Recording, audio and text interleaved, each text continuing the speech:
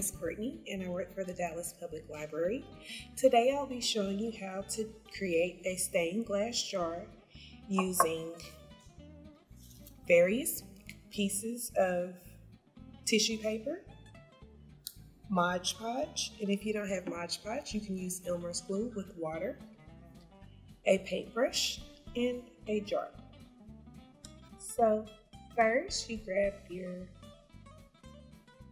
glue concoction, whether it be Podge Mod or the Elmer's glue, and you spread a thin layer on the area you're going to be working on. Today we're going to be using circles.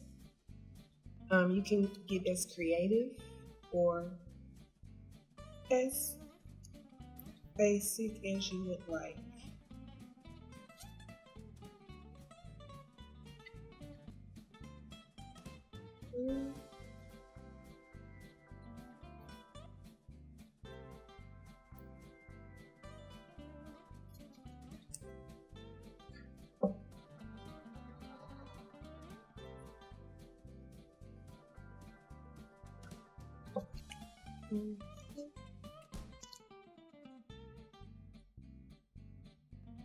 Then after you have put the area you're going to be working down, you're going to lay another thin layer of Mod Podge or Elmer's glue on top.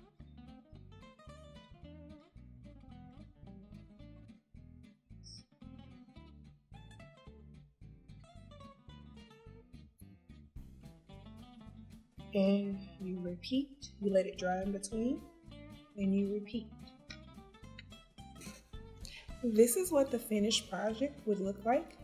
Like I said, you can get as creative or as you would like by cutting circles. Here's scrap pieces,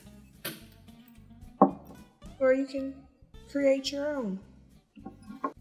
They can be used as decoration. You can put tea lights in them, little string lights. You can use it as a pin holder or anything that you put your mind to, such as flowers. Thank you for joining and watching. I hope you enjoy this simple craft. Bye.